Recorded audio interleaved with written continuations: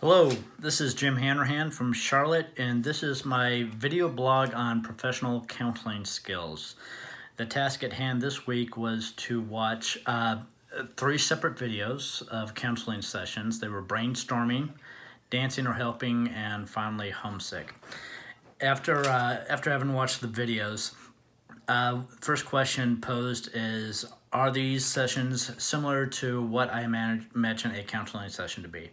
And as I've been in counseling myself several times in my life, I don't have to imagine too much, but I will say that these absolutely run parallel with the professionalism that I've dealt with. I think that all three counselors did a fine job in the sessions and engaging their clients. Secondly, from our readings in Chapter 8, what skills and counselor characteristics did you notice? And I think the first one, and this actually goes back to Chapter 4, was all three counselors exhibited a wonderful sense of empathy with their clients.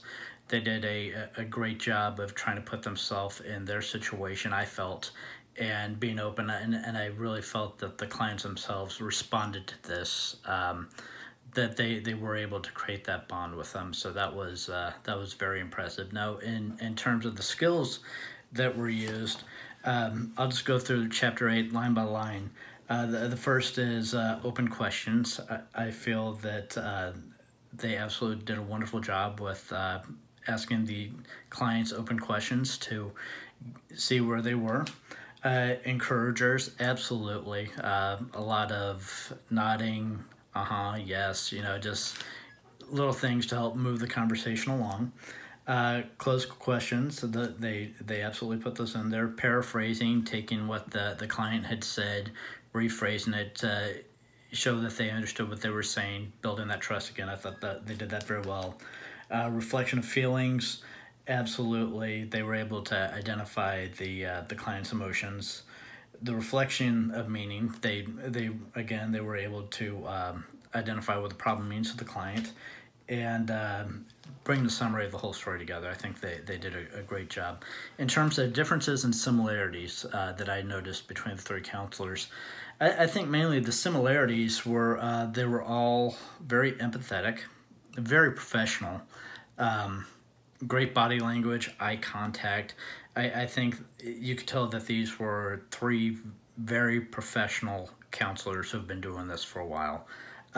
Differences, I think in the differences, I think I'd go more towards the clients themselves.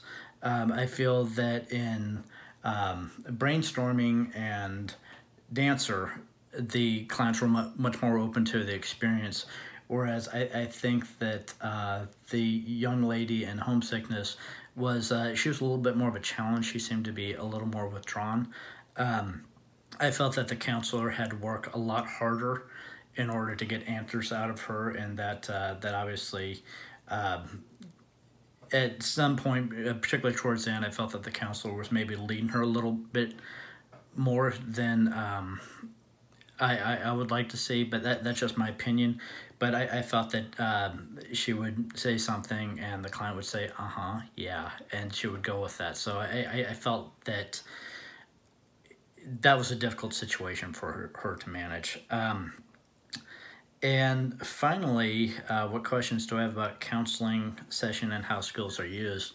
And one thing that I noticed is they none of them seem to be taking any notes. And I know that I don't have the best memory, and I'm just wondering how they're able to retain all of that information, and how I'm going to be able to retain all the information given that setting with a client. So maybe that's just their years of experience, but I would like to know how they did that.